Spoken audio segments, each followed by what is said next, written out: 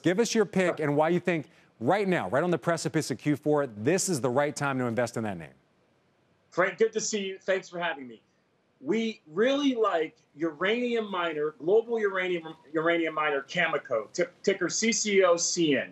The reason is simple. Just yesterday, your U3O8 uranium spot prices hit $73.75 per pound. That's a 15-year high.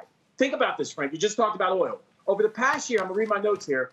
Uranium prices up 44% over the past year. Oil up 16.9%, but you have natural gas and coal prices down 62% and 64%. Now, why do we like this name and why are we super bullish on the uranium sector? It's very simple.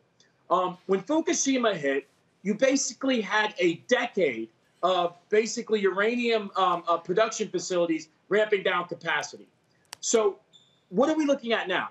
We believe you're looking at a structural deficit of U3O8, the likes of which we've never seen before. So let me explain real quick. Reactor demand bottomed in 2020 at 161 million pounds. Okay. And since then, it's gone up to 188 million pounds. That's 2023.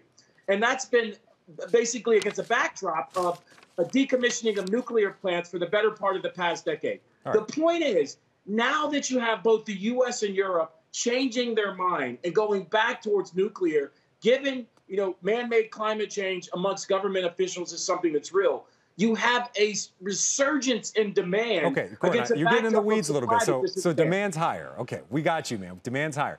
I want to play devil's advocate with you for a minute. So Cameco's your pick right now. We're looking at the shares up 35% over the last year. In their most recent earnings, they actually flagged some geopolitical risk around the world that might threaten their operations, including in Kazakhstan, where about 40% of global uranium supply comes from. Also, the African nation of Niger, some political unrest there. Shouldn't investors be pretty concerned about the fact that the supply of uranium might be challenged or harder to get to because of some of this political unrest? That's a great point, Frank, but that's actually a reason to buy Cameco. That's the reason why prices are going to go higher. Think about this. One of the dynamics that's new, very new, is you have financial buyers in the mix now. Specifically, for instance, Sprott Physical Uranium Trust. They brought 30 million tons of uranium in 2021 and 2022. That's a new demand catalyst we've never had.